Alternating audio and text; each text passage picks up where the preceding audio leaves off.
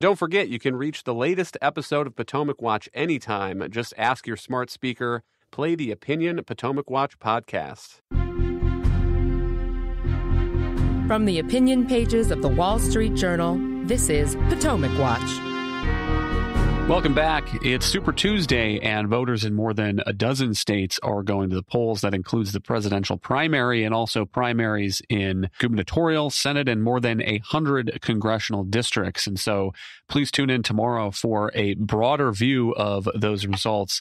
But to pick out a couple things to focus on that people might want to keep an eye on tonight as these results are coming in. Bill, the first would be, is this the last stand for Nikki Haley? It does seem clear that she's probably going to lose most of these Republican primaries, if not all of them, and that she is not going to be able to have the delegates to have a real contest going into the Republican convention, though it could be interesting to keep an eye on the margins. Virginia is one of the states voting today. There's a Roanoke College poll that says of likely Republican primary voters, the Trump lead there is 51% to 43% for Nikki Haley. And if that holds, that could be one of her best states here throughout this whole 2024 cycle. Yeah, I think in a way, nothing has changed from the beginning. I mean, Nikki Haley was trailing by a lot in most polls, and the states went for Trump overwhelmingly. So I think that story's already known. The question is, will the donors continue to back her, to let her carry on? Because there's no reason anyone has to step down, even if they're losing. I think the interesting thing is how different this is from previous primaries. I mean, it's not unusual for a big fight to occur at the top, but usually after the primaries, sometimes the man who wins or woman who wins picks like his biggest rival as number two. I mean, Ronald Reagan picked George H.W. Bush. John Kennedy had to go with Lyndon Johnson at the other half of his ticket, not particularly affectionate toward him. And the reason is that helps unite the party. So the logical thing, in keeping with tradition, is for Nikki Haley to join the ticket. That doesn't seem likely to happen just because the personal animosity seems so great, particularly on Donald Trump's side. But it kind of speaks to what is the future for Nikki Haley. Maybe she's hoping that Trump is forced out by one of his legal cases, and she would make the case, I stayed in the fight till the end. I'm your woman, choose me. She would have a good case, but she wouldn't be guaranteed it.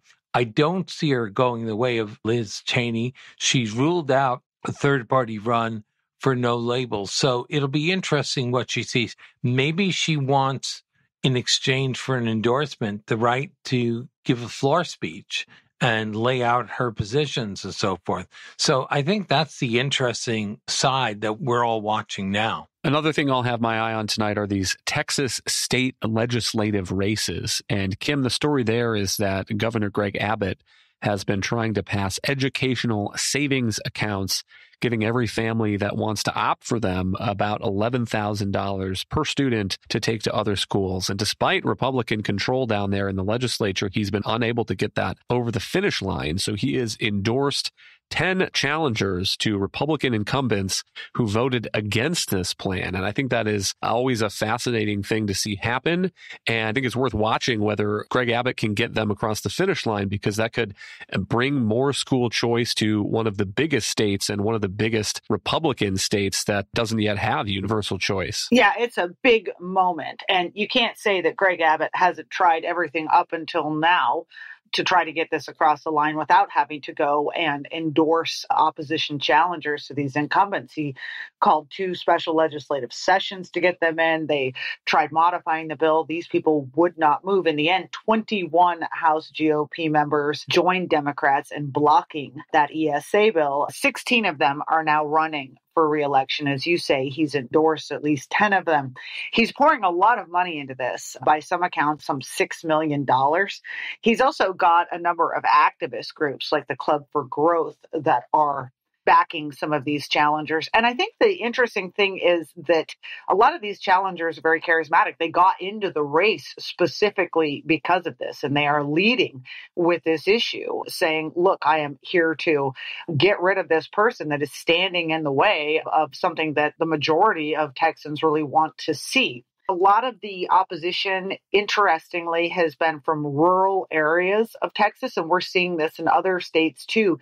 You'd be surprised. You'd think some of these folks might be among the most conservative, but interestingly, a lot of these folk represent districts where their public schools don't work so badly. And so they are, in fact, saying, well, we don't want to give any money up for school choice. We want to protect our own principles. That is not necessarily, though, the view of a lot of their constituents in these areas. And we do have an example, a historic example of this. Back in 2022, Kim Reynolds, the Iowa governor, faced the same problem with a number of rural members of her own party who would not get on board with her school choice plans.